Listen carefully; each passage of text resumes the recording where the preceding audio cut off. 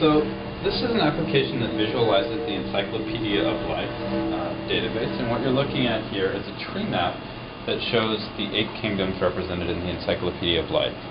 The size of each region corresponds to the number of named species contained within that section of the taxonomy. You can drill down into any section by clicking on the title. And now we're looking at the animal kingdom. You'll notice here there's a scrolling list of images that shows representative species from within the animal kingdom. If I'm interested in an image, I can pull it out of the scrolling list, and I see a cord that shows me the location of this organism within the tree of life. So here I can drill down into arthropods. I see that this is a type of insect, and that it's within the order beetles. I can also toss images from the table to a large display wall to put them in my biodiversity scrapbook.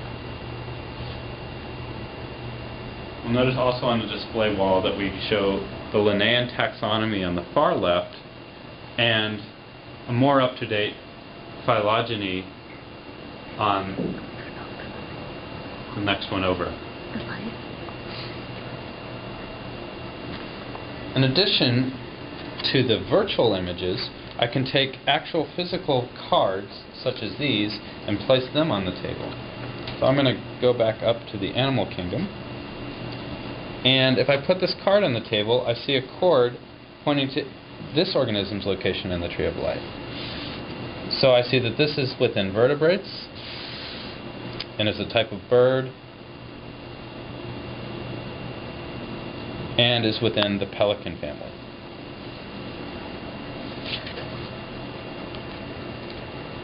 Other people can bring cards to the table too.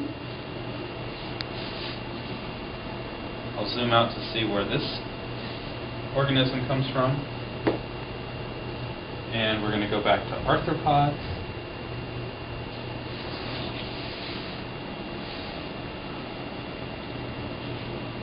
And then insects. And you can see here that we're looking at 2 different species of butterfly.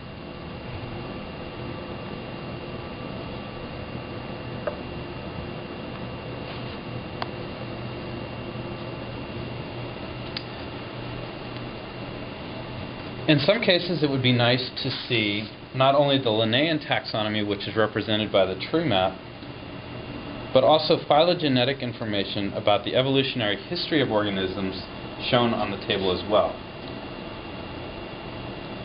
By using this cube, I can display phylogenetic information alongside the tree map. I can also switch visual representation of that tree, in this case from a ladder to a more of a square style cladogram.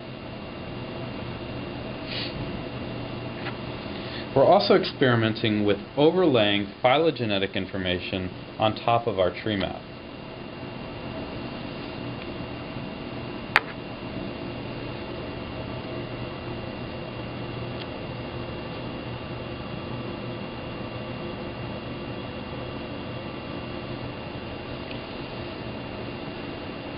And here we can see that mammals and reptiles share a common ancestor, which in turn share a common ancestor with the amphibians.